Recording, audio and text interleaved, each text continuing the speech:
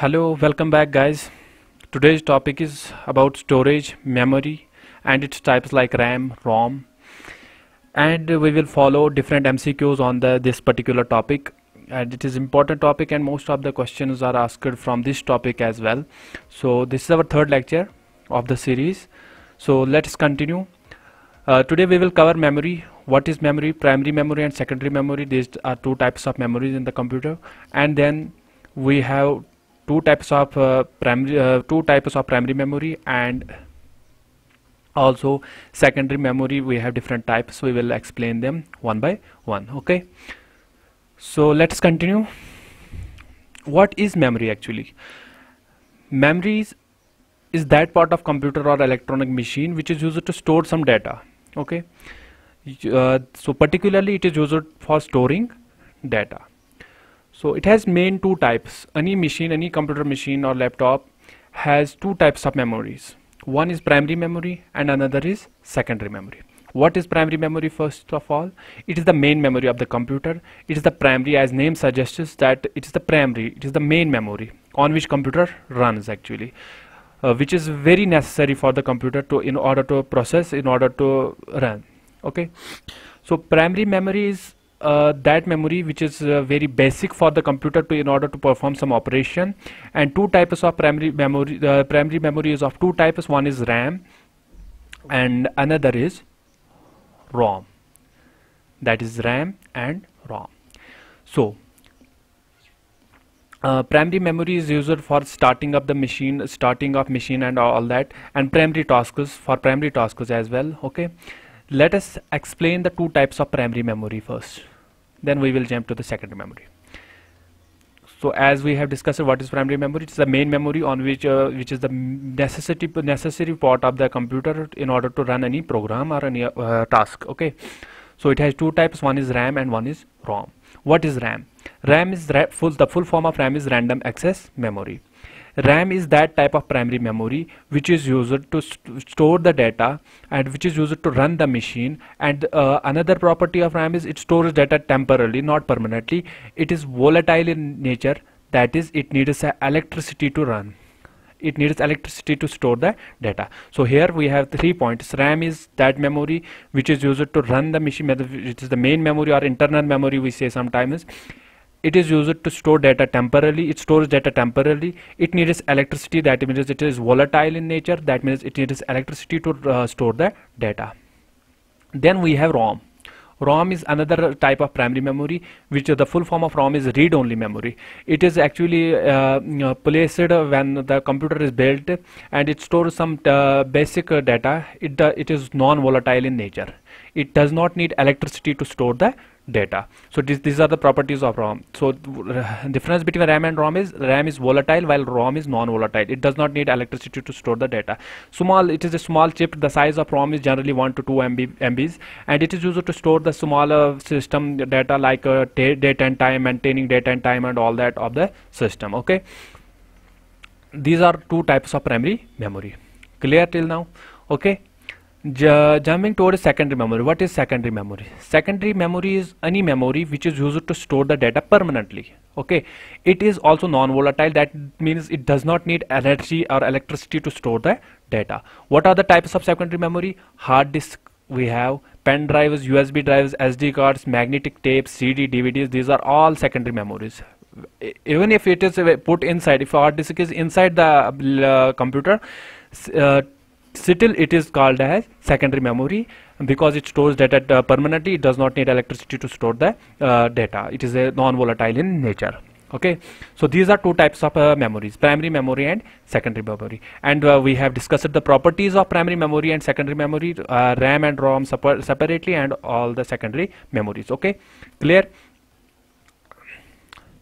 So further, this RAM has further two types and ROM has further 3 types. Okay, so major of the times the main questions are asked on this RAM and ROM. Okay, we will see in the next MCQs also. Variety of questions are on this. Okay, so this is the diagram. We can see how many types of memories are there, except this is not there, sorry. You don't need to remember this one. So we have primary memory. Primary memory has two types. One is RAM, random access memory, and read-only memory. You have to remember the full form. Sometimes you are asked the full form of this also, EEPROM or EEPROM, etc. Okay. So random access memory, RAM has two types. One is DRAM, that is dynamic RAM, and SRAM, that is static RAM. Static random access memory, dynamic random access memory. Read-only memory has two types: PROM, programmable read-only memory, and EEPROM, erasable programmable read-only memory. And we have EEPROM, that is electrical erasable programmable read-only memory. You have to remember the full form as well. Let us discuss each one and properties of each one. Okay, so coming to this, as we have discussed what is RAM. RAM is random access memory. We have discussed read-only memory. Okay, so let us discuss the types of RAM. SRAM, and that is static random access memory, and DRAM, that is dynamic random access memory. What is static RAM? The main property of static RAM or SRAM is that it uses flip-flops to store the data, and it is volatile in nature. That means electricity is needed to store the data, it requires less power. It requires less power to store the data. While on the other hand, DRAM is dynamic random access memory. The capacitors and transistors are used, which are made of metal oxides of metal oxide semiconductors. Those are used to store the data. So what is the main difference between SRAM and DRAM? SRAM uses flip-flops to store the data. It is volatile in nature, while DRAM uses semiconductors like metal oxide semiconductors like transistors and capacitors to store the data. And DRAM requires more power to store the data, while it requires less power to store the data. This is the main difference between SRAM and DRAM. These are the very basic points you need to remember about this SRAM and DRAM. Coming to the ROM types. First is PROM, programmable read-only memory. Setting of each bit is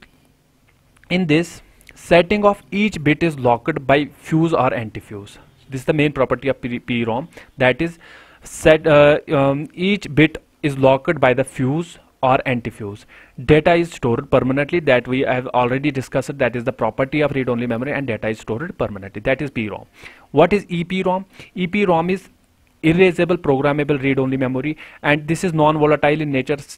As we said, that it does not need electricity to store the data, and can retrieve data when power is turned off. It can retrieve data when power is turned off. This is EEPROM. Okay, and then we have EEPROM, electrically erasable programmable read-only memory. The property of this is allowing individual bytes to be erased and reprogrammed. And your floating gate transistors are used to store the data in this type of ROM. And what individual bytes can be erased or reprogrammed in this. Otherwise, read only is stores data permanently. You cannot read or write. These operations are not allowed. But in EEPROM, you can erase individual bytes, not as a whole. You cannot you cannot displace other data on this. Actually, you can only displace or replace or change the data individually in bytes. Okay, these are the main properties of these RAM and ROM, the types of RAM and ROM, and properties of each individual type of RAM and ROM. Okay, clear till now? So as we know, everything has a unit. Okay, we need to have some unit to measure something. For example, if I have to weight something, I will weight it in kilograms or grams or tons. Okay, if I have to measure something, I will measure it in centimeters, millimeters, kilometers, and all. So what is the unit of memory? How much data can be stored in memory? That needs to be measured in some form. Okay, so for that there is a unit of memory that is called a bit, byte, kilobyte, megabyte. These are all byte these units of the memory. Like we can say, for example, we have to measure some small thing, we will measure it in millimeter or centimeter. If we have to measure some big thing, that we will measure it in kilometer. Similarly, if we have small memory, small things we need to store, like some small text or character, you need some bit or byte for that. But if you have lot of files, a lot of heavy data, you can store it on terabytes, megabytes, gigabytes, hexabytes, petabytes, and all. Okay, clear? So let us talk about these units of memory as well. So units of memory, smallest unit of memory is bit. What is the smallest unit of memory? It is also asked in some MCQs also. Smallest unit of memory is always bit. That is, it is stored in the transistor or register in the form of 0 or 1. Means you either it has absence of signal or presence of signal. Then we have next, first we have bit, that is 0 or 1. This is the smallest unit, and then we have byte, that is 8 bits makes one byte. 8 bits makes 1 byte. So second unit is byte, and there is one also one unit in between these two, that is called a nibble. Nibble is 4 bits. Okay, you have to remember this also. So there is a unit between bit and byte, that is called a nibble, which is which comprises of 4 bits. Okay, then we have next kilobyte and KB, and megabyte, then gigabyte, then terabyte, petabyte, exabyte, zettabyte, and yottabyte. These are the units of the memory. Okay, so when we talk about kilobyte, 1024 bytes makes 1 kilobyte. Then from here it is same, 1024. Okay, and the preceding one, 1024 bytes make 1 kilobyte, 1024 kilobytes make 1 megabyte, 1024 megabytes make 1 gigabyte, 1024 gigabytes make 1 terabyte, 1024 terabytes make 1 petabyte, 1024 petabytes make exabyte, and so on. So it will flow like that. Okay, clear? Units of memory clear? Okay, you have to remember these. Okay, the basic thing you need to remember here is that bit is either 0 or 1 individually, not together. Okay, and second unit is byte, that is that comprises of 8 bits. Rest all are 1024 and the preceding unit. Okay, clear till now? And then we will move to the next. And now we have MCQs on this small topic. We have covered a very small topic, that is memory, primary memory, secondary memory, its types, its properties, and some units of memory. Now we will solve some MCQs on this. So let us see. You will solve yourself, and I will let you solve first. Then we will solve together. Okay, you will see whether you have got, how much you have got correct answers and how much you got wrong. Okay, clear? So here, first question is, storage which stores or retains data after power is called is volatile, non-volatile, sequential, direct, none of these. मैंने पहले भी बोला कि any storage device which needs power to store the data is volatile. Okay, and which does not need power. It says it retrieves data.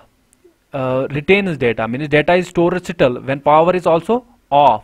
Power is off, but data is still retained in that. So that type of memory is called a non-volatile. That means it does not need electricity to store the data. So first question answer is B part, non-volatile storage. Okay, then we have second question.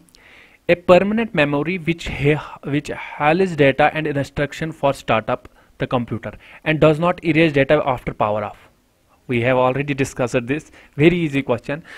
एक तो ये permanent memory है which is holds data and instruction at startup of the computer. जब start हम computer करते हैं उसी time जो उसके information instructions उसमें store होती है, like date and time and all that, and data भी erase नहीं होता जब power is off. We know that RAM needs power to store the data. CPU is not memory. Network interface card we have not discussed and it does not include in this. So the correct answer is ROM.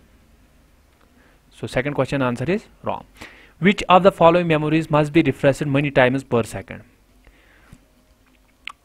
Which of the following memories must be refreshed many times per second? So the EEPROM, it does not need refresh. Okay, it stores data permanently. We know that ROM stores that. ROM also stores.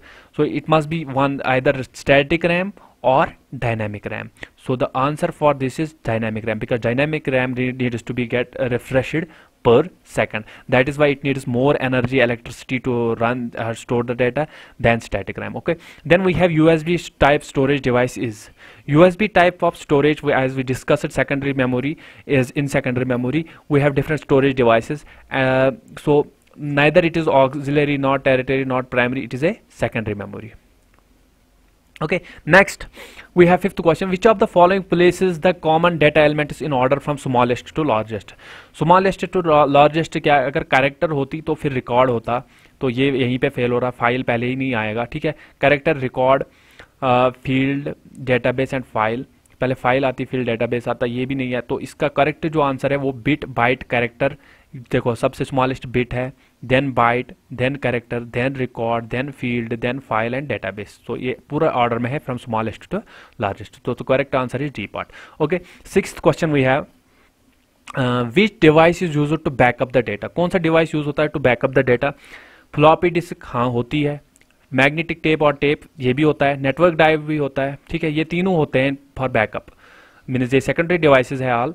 तो इसका जो correct answer है वो all of the अब है। Seventh, a half byte is known as I discussed it, there is a one unit also between the bit and byte, that is called a nibble. So the correct answer for this is, seventh question is nibble. Is there any nibble? Yes, D part is the correct answer. Okay, then we have question 8, main memory of computer is, जो main memory of computer क्या होती है, मैंने पहले भी बोला है, internal memory, external memory, both A and B, auxiliary, none of this.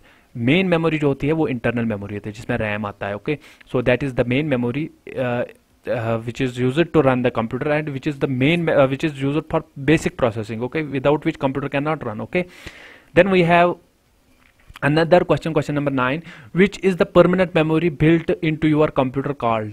What is the permanent memory built into your computer called? permanent memory जो हम build करते हैं कंप्यूटर में उसको हम क्या कहते हैं? रैम? नो, परमानेंटली स्टोर करता है ना, परमानेंट मेमोरी है। तो परमानेंटली कौन सा मेमोरी स्टोर करती है? That is Rome. So Rome is the correct answer for this. तो B part. Okay, here another question, which statement is valid? इसमें से देखना है वैलिड कौन सा है। मैंने पहले ही बोला, वो जो यूनिट्स हमने देखे थे, 1024 बाइट्स मेक्स 1 किलोबाइट, ये तो करेक्ट है ये वाला। आप पहला ही वाला देखो, 1 MB makes is equal to 2448 bytes. ये 1 MB कितना होता है? 1 MB होता है 1024। ये रॉन्ग है, this is not equal to this because it will be more bytes. Okay, 1 MB is more than this. Then we have C 1 MB is equal to 10,000 kilobytes. नहीं, ये 1024 किलोबाइट्स होता है and 1 KB is equal 100 bytes. ये भी wrong है। So the correct answer for this is a, 1 KB is equal to 1024 bytes. Okay, thank you for watching this video and please comment how many you got correct in this. Okay, thank you.